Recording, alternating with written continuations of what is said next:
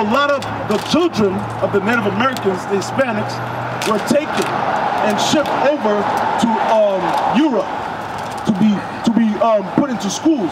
The school system, just like they do today. We are put in the school system to further condition us to love the white man, to love him, to serve him and not God. We see the white man as God. Why? Because the white man said, this book is mine. So I am the first man on this book. I am the last man on this book.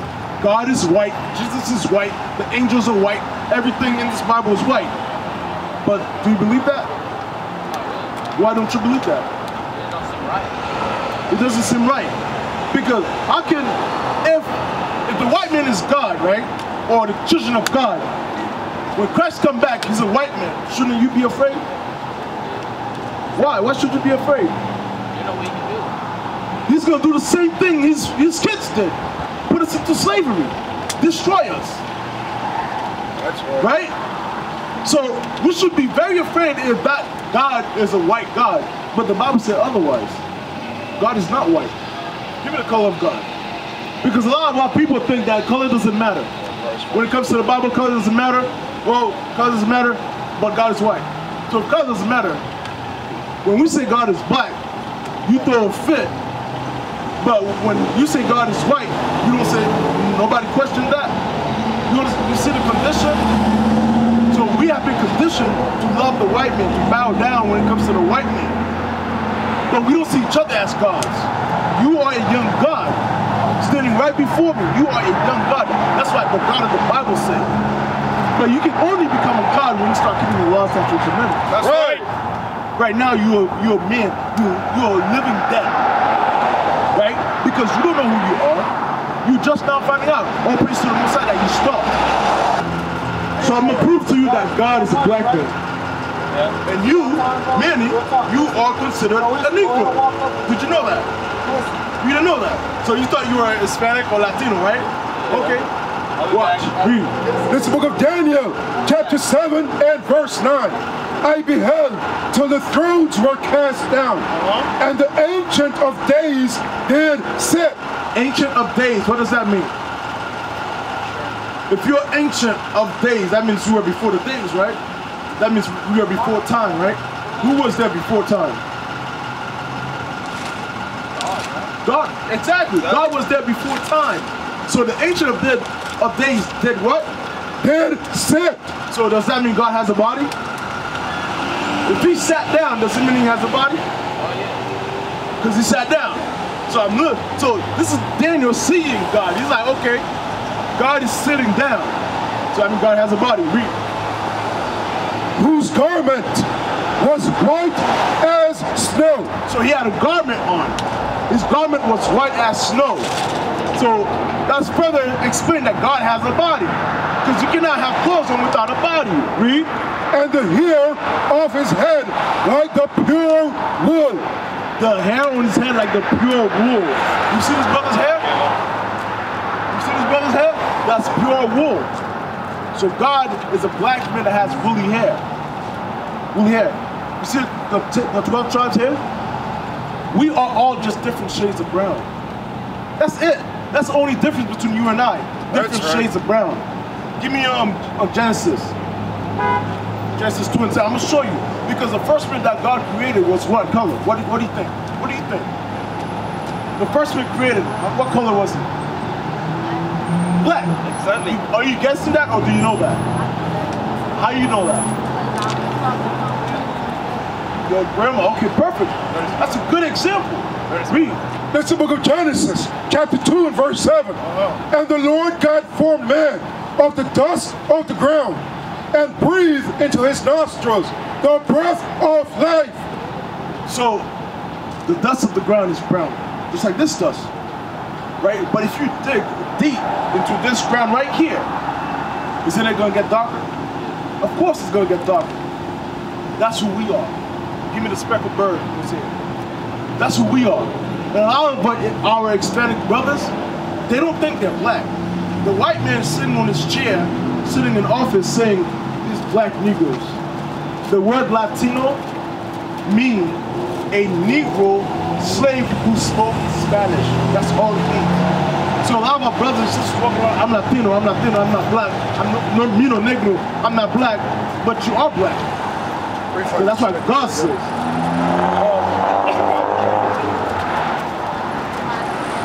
Right? Let me ask you a question. I'm gonna ask you just like I asked them. Why are we in the condition that we are in today?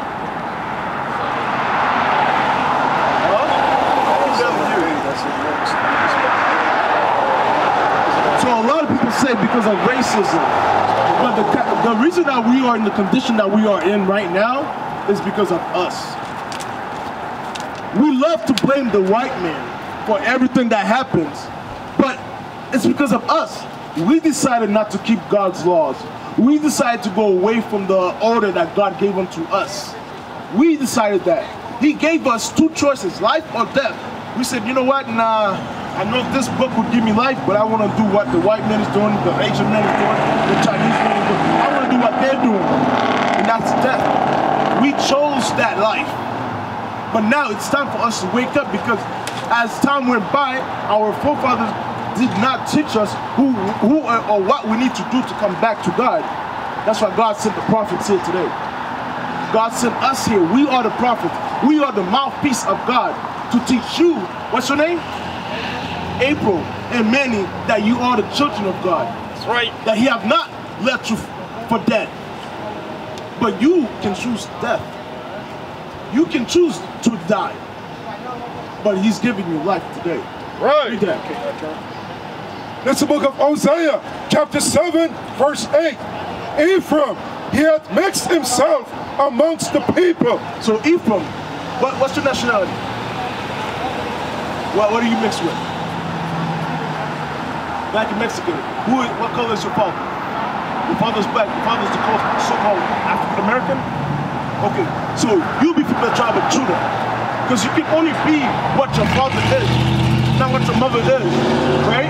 Because your mother only nurtures the baby. So you are from the tribe of Judah. You know who else is from the tribe of Judah? Christ. Jesus Christ is from the tribe of Judah. So you share the same bloodline as our black Messiah.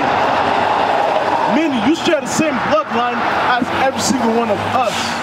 Because we are of Jacob, right? So the scripture says Ephraim have mixed himself with the other people. So if he mixed himself with the other people, what do you think happened to him? His skin complexion kind of changed, didn't it? Right? His hair texture kind of changed, did it not? Read. Ephraim is a cake not turned. Have you ever baked a cake before? Have you ever seen pancake? Pancake. Have you ever seen pancake? The bottom, isn't it darker than the top? So the scripture says Ephraim is a cake not turned. So on the top, he looks like he's whiter, or lighter, I should say. But on the bottom, he's still black. He's still negro. He's still black. Read. Strangers have devoured his strength, and he knoweth it not. So the strangers devoured his strength. When we went into mixing with other nations, God is completely against interracial marriage. God is completely against interracial relationships. Because when we mix ourselves with other people, we lose our strength. We are the world's strongest people. That's why they did so much that they had to do to put us in the condition that we are in today, to keep us mentally and physically weak. Right? Because we are God's chosen people. We are the children of God. Shouldn't we be the stronger? But the Bible says that too. The Bible says we are the strongest amongst the nations. I'm going to show you guys how important you guys are to God. That's the book of Deuteronomy, chapter 7, verse 6. For thou art an holy people. You know what holy mean, man? You know what holy mean, April? What do you think? Holy. If I say that's holy, is it just like everything else? That means what? That means it's different. It's separate, right? So holy means separate. Give me that. Read. So God said we are a separate people. Already, He's already telling us to separate ourselves, right? Read. Because we thinking we need to search for equality. There's no equality. A bishop. We are not to search for equality. We are better than these other people. Read. Deuteronomy chapter 7 and verse 6. For thou art an holy people unto the Lord thy God. The Lord thy God hath chosen thee to be a special people unto himself. So God chose you, Manny, chose you, April, to be special to himself. That's honor right there. That's honor right there for the God who created the earth, the host thereof, the heavens, the planets, to say, no, you know what? You, Manny, April, you I love. You I chosen. I've chosen you to be special to me. Read. The Lord has chosen thee to be a special people unto himself above all people. Emphasis on that. Above all people. Above all people. So if we're above all people, that means somebody's on the bottom, right? Right. So if we are above all people, that's what God said. That's not what we're saying. We didn't write this book. God wrote this. He says, you, Manny, April, you are above all people on the face of the earth. That's right. You are better than everybody else. The 12 tribes of Israel, we are better than everybody else. Bring it out. But why did we want to be like everybody else? Even till today, we still want to be like everybody else. We fighting for equality. We marching for equality. But God said what? Above all people that are upon the face of the earth. We are superior. You guys understand that? We are superior. We are not the minorities that they keep saying. We are superior. We are better than them. We are better than all other people on the face of the earth. Is that hatred? Do you think that's hatred? Do you think that's hatred? Because why? Why don't you think that's hatred? Because the second we say we're better than somebody, the white man say, oh, no, that's hatred. That's hatred. The white man, the white man put himself above everybody else. Right. But nobody dared to say, hey, that's hatred. We call ourselves the Shemites. The real Jews, according to the Bible, they say that's hatred. But they stole our history, they stole our book and called themselves the Jewish people. But we can't say that's hatred. We used to scream black power while heroin was pushed. But at the end of the day, nothing's in vain. IUIC has been given a vision. The tents of Judah has risen. Many has attempted the mission. Minor murmuring, omitting, and missing the mark. Just reading that he had the flame of fire in his eyes gave us the spark. We on Paul's mission. We out on the road, purple and gold. From Mexico, Cuba, Haiti, Ghana, Sierra Leone. 144,000 boots banging, concrete crackling. These are our men repented at heart. The scriptures is proof. IUIC, we deliver the truth.